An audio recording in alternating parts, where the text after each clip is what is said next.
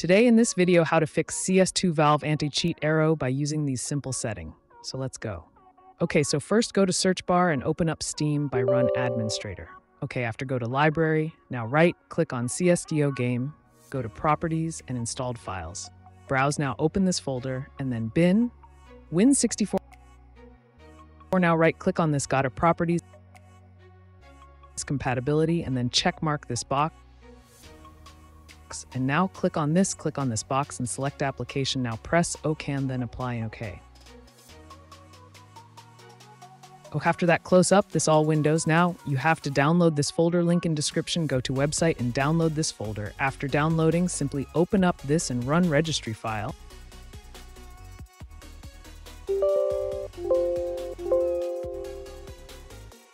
After running, open up this and copy this command line.